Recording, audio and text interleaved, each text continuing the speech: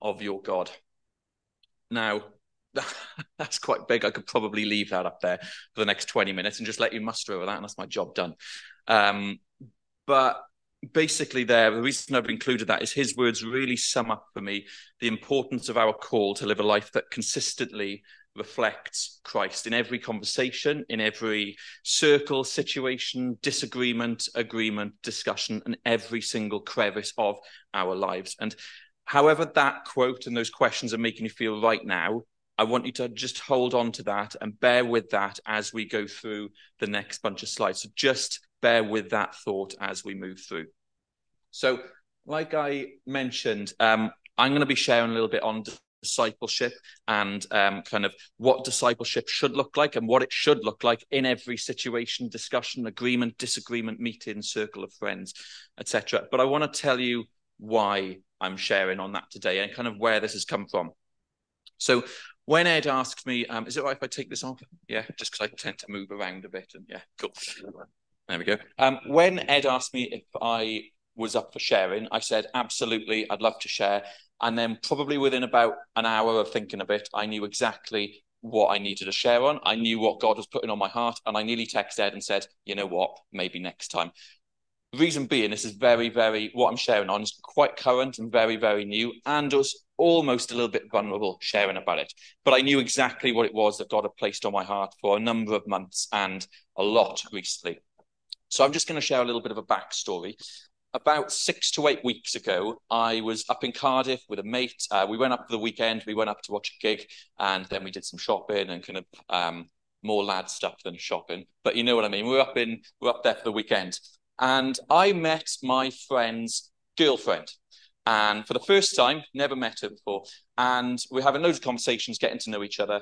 And I happened to share, don't get too excited, this is past tense, but I happened to share that I've been dating a Christian girl.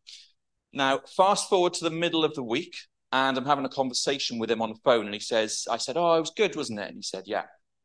And then he said, his girlfriend said, what business has John got dating a Christian girl? I was like, okay, it's a bit harsh.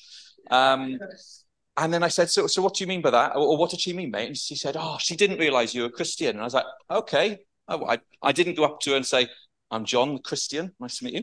But I was a bit like, okay, that's fair enough. And he said, yeah, I told her and she was shocked. So I was like, okay, you could have kept that one to yourself, thanks. And then I said, why is that? And she said, oh, just the way you are. So it kept on going. And as kind of humorous and funny as that conversation was, actually, it did really strike a chord. Spent the weekend with my mate and meeting his girlfriend, and it was shocking to her that I was a Christian because of the way I was. So that was a big wake-up call. I didn't get specifics. I didn't want to ask, to be honest. But it was a big wake-up call, and that didn't sit right or okay with me for weeks. Fast forward 2 weeks later, and we're in Deeper, which is the youth Bible study, which me and Becky Clemens sort of co-lead. They asked a fascinating question. They asked a load of questions, and that's what we're doing our series on. And one of them was the deaths of the disciples. We did not want to spend an hour lingering on that. So we looked at what does it look like to be a disciple. So I looked into that, and it was a massive learning curve for me. And I was about to go in there to deliver to this youth group of what it looks like to be bold and to be a disciple of God. And I was thinking, well, the stuff I was preaching on, which we'll look at in a minute, I was like, well, I was going in there and thinking, well, people aren't seeing this in every corner of my life. So it was quite hard. And that's where this has come from and this whole reflection. So like I said, we're going to look more into that discipleship, and we're going to start by looking at Jesus's first and last direct commands to Peter. His first and last direct commands to Peter. Okay, and it's really, really interesting. So if I go to, I've got the scriptures up here, feel free to turn to them. But if we go to Matthew chapter 4, verses 18 to 19, you've got, as Jesus was walking beside the Sea of Galilee, he saw two brothers, Simon called Peter and his brother Andrew. They were casting a net into the lake, for they were fishermen. Come, follow me, Jesus said, and I will send you out to fish for people. So that's the first direct command Jesus gives directly to Peter. Come, follow me. if you were to read on to verse 22, you'll find that Peter and Andrew left everything and they went to follow Jesus just 2 verses later. Or Luke chapter 5, verse 1 paraphrases saying they forsook all. They left absolutely everything. I'm actually not, that's, massive. I'm actually not going to dive into that. What I want us to focus on is that first directive from Jesus to Peter was, come follow me. Now hold that one in your head, as well as the first slide, which I told you to keep in your head as well. Hold that one in your head while we go on to the last direct instruction that Jesus gave directly to Peter. This is before the Great Commission where he gave direct instructions to a wider group. But in John chapter 21, verse 22, we've got, again, Jesus answered, if I want him to remain alive until I return, what is that to you? You must follow me. So for context, in the previous verse, Jesus has just predicted Simon Peter's death. Simon Peter turns around, sees John coming, and he says, what about him? And Jesus says, no. Don't want you to think about what's going on out there. Don't worry about that. That's got nothing to do with you. For you, all I want you to do, fix your eyes on me. Follow me. That's all I want for you. So,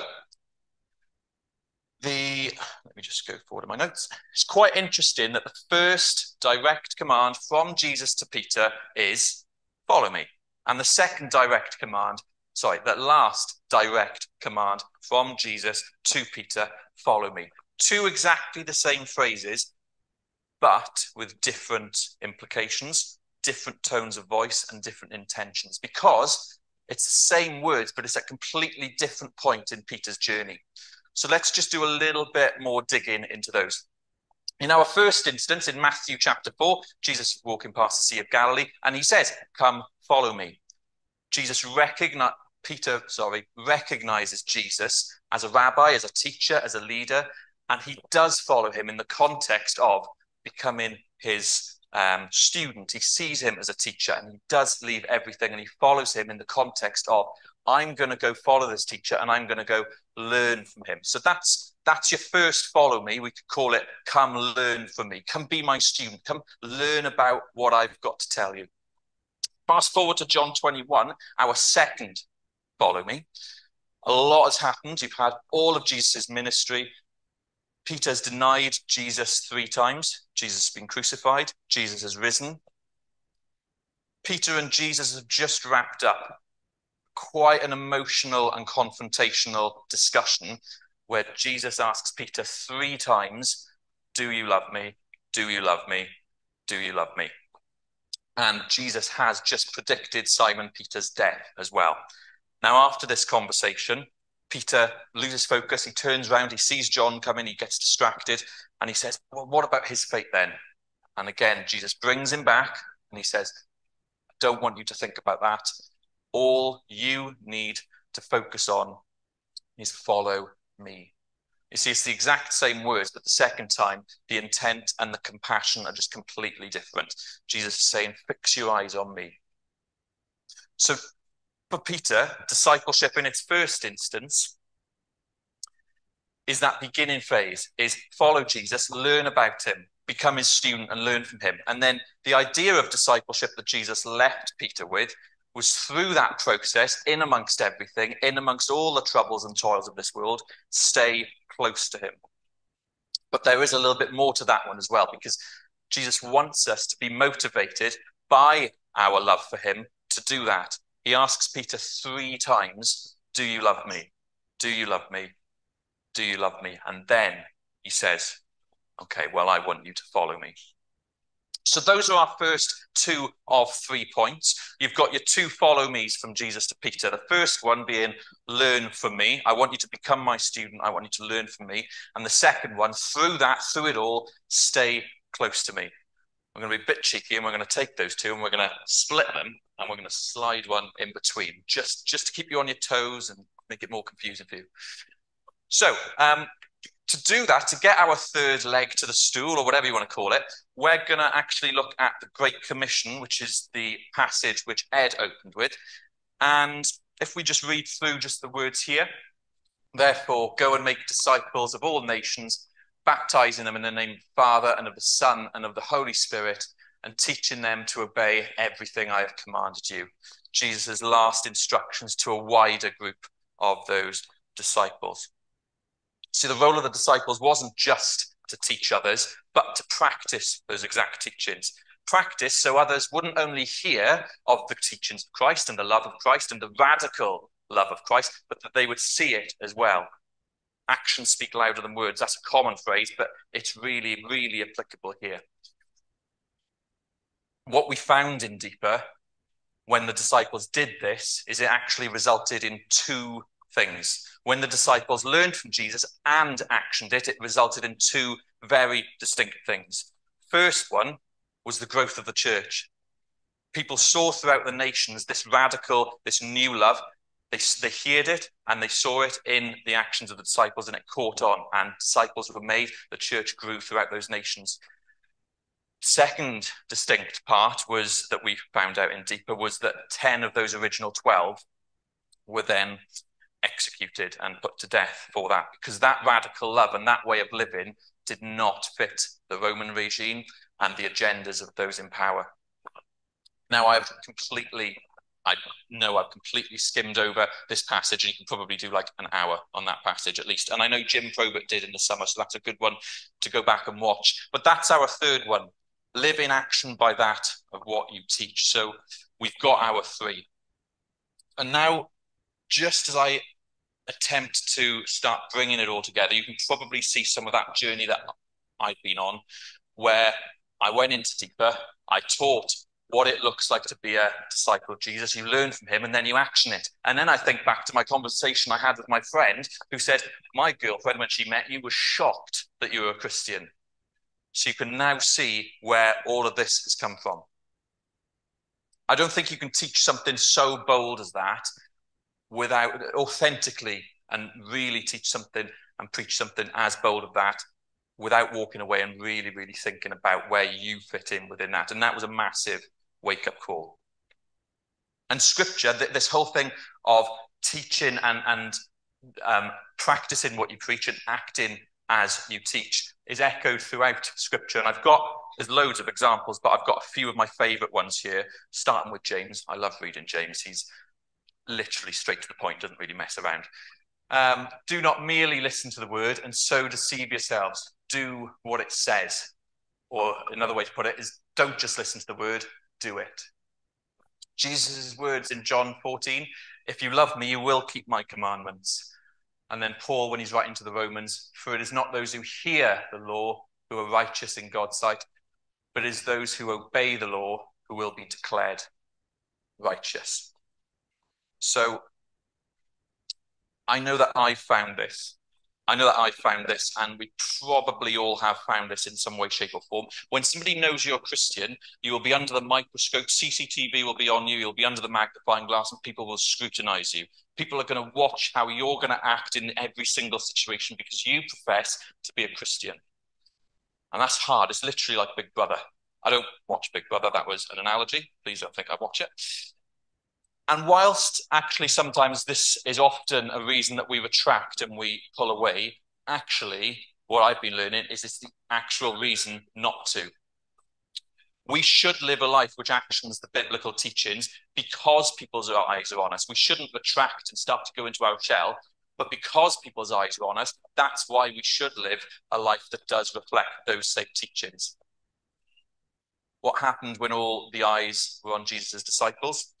When they were teaching and when they were practicing that Christ-like love, it led a lot of people to faith, and the church grew when they saw that radical love and the teachings in the lives of those people. Think back to that quote I started. Is it me? Yeah, you can wander around a bit. I'll push the gainer.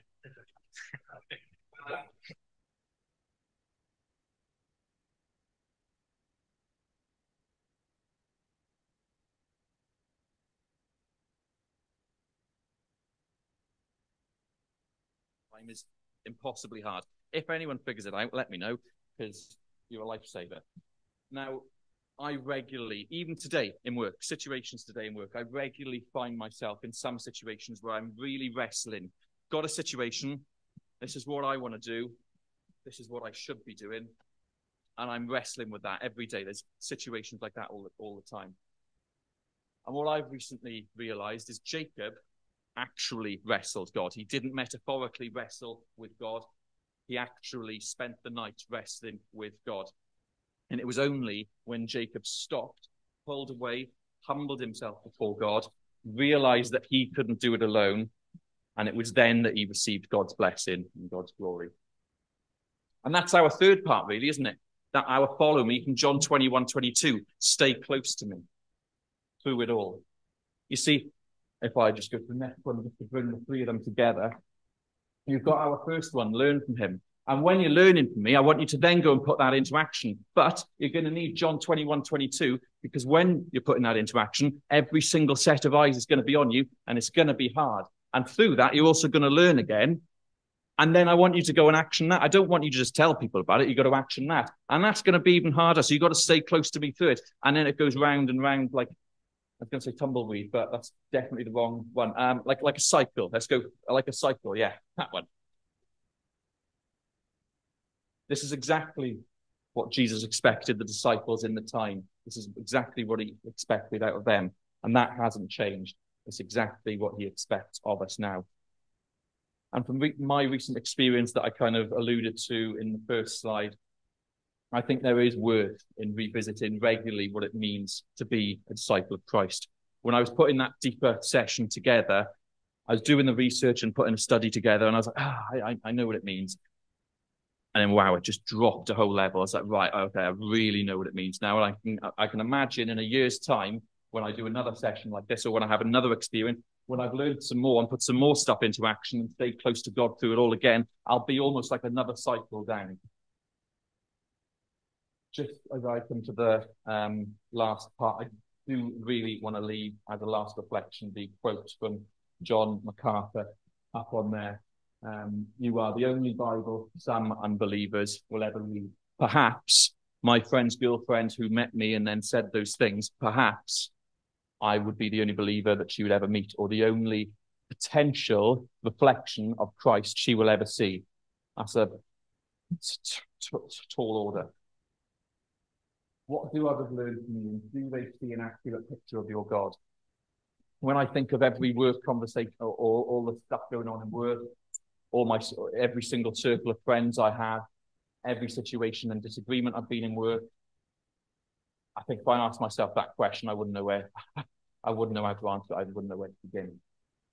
Just as I leave that final quote up there, another scripture which has been on my mind whilst prepping this and over the past few weeks, whilst I've been trying to be that more visible disciple, is Jesus' words in John chapter 15, verse 18. If the world hates you, keep in mind it hated me first.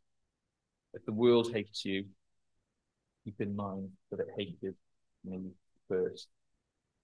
I'll just close to play to close, and then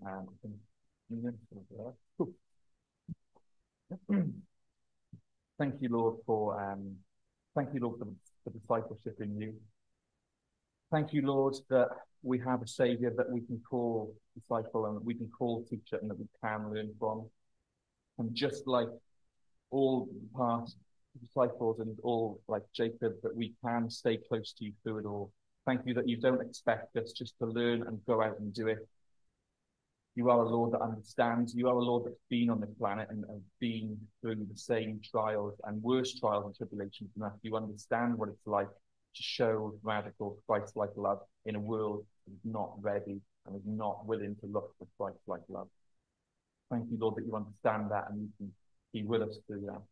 I just pray now as we close our evening together with communion and more worship, help us to reflect on those questions from John MacArthur, Lord. Remind us that we are the only Bible that some unbelievers will ever see. Help us to think as we move into our week. Do all these people see an accurate picture of you, Lord? I know in so many walks and areas of my life that is not the truth, as I've been made aware. And I just pray, Lord, that as we deal and contemplate with these questions, help us not to get overwhelmed, Lord. Help us to remind us that we can come to you, just like you said to Peter, when everything was getting up against Peter, and he was getting distracted by everything going on around him. You said, look, fix your eyes upon me, Lord. And I pray you'll help us to fix our eyes upon you as we consider and reflect upon this moving forward this week, Lord. Amen.